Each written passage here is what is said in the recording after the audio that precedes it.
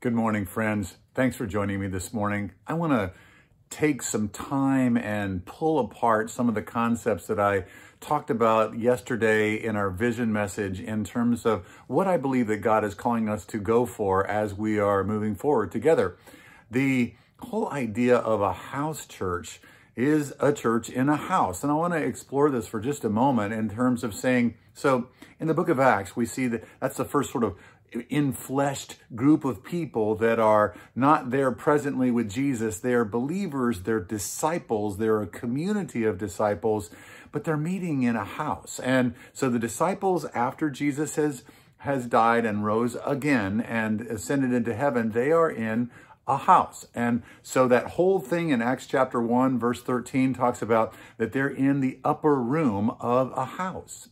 And that's where the disciples are meeting. And then in Acts chapter 2, the sort of the launch pad for the early church, the empowering point is they're in a house. And it says that the house where they were not in a church building. They were not in the temple porticos. They were in a house. And it says that they heard the sound of like a mighty wind. Now, when they say a mighty wind, we're talking about there's a hurricane in the house. It's like we're in my living room and there's a hurricane. We're hearing this, crazy. This is happening in a house. And then it says that tongues of, a ball of fire basically came down and separated. When we say tongues of fire, we're not talking about that. We're talking about, that's what you call those little fingers of fire that come up. That's the flames of fire. Those are called tongues. And so they see this ball of fire come down and separate and kind of rest on each one of them. And then they start to pray they start to speak in a language that they've never spoken in before. And this is all happening in a house, And that's the place where this all started, that the Spirit of God fell on a house where disciples were gathered. Think about that for a second. The Spirit of God fell on a house where disciples were gathered.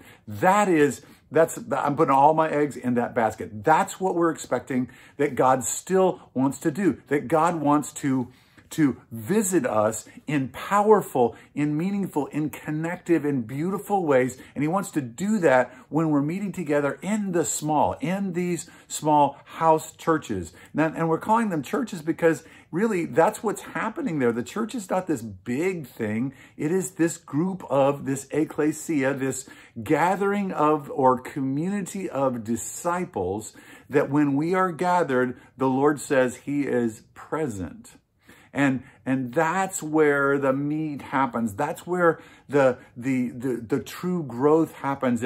That's not just being inspired on Sunday morning. It's the Spirit of God visiting us in a house. When Christ followers gather together in a house, we can expect that powerful things are going to happen over time. Let me say that again. When Christ followers gather together in a house in smaller groups, we can expect powerful things to happen by the Spirit's presence. Now, I'm not saying that we're going to have a fireball come or the sound of a mighty wind, but I'm also not saying that it won't happen. Because I think that we should expect God to do the unexpected because he's God. He's not in a box. He never has been a box. Even when we try to put him in a box, he knocks a box over. That God wants us to grow together in deep relationship in houses where believers, not believers, disciples gather to grow and to experience the life of God. This is just part of the rationale as we go. But I want to just say to you, we can expect that God is going to visit us in places where we weren't expecting that he would visit us in a home. Would you join me in this?